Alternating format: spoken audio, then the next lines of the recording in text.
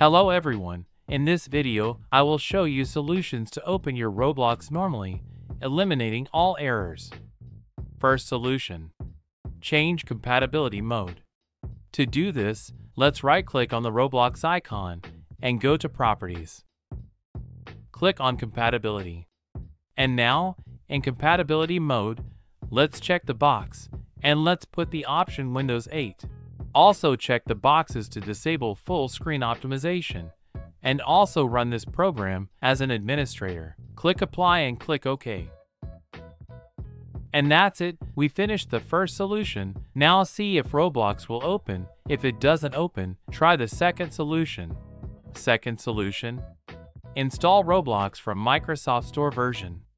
To install and play Roblox from Microsoft Store, let's type Microsoft Store in the Start menu and open the Microsoft Store.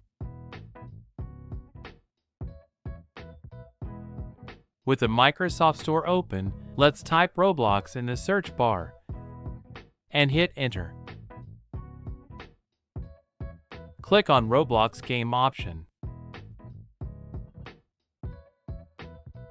And here you will simply click on Install to start installing Roblox, and after installation, you can play Roblox via Microsoft Store.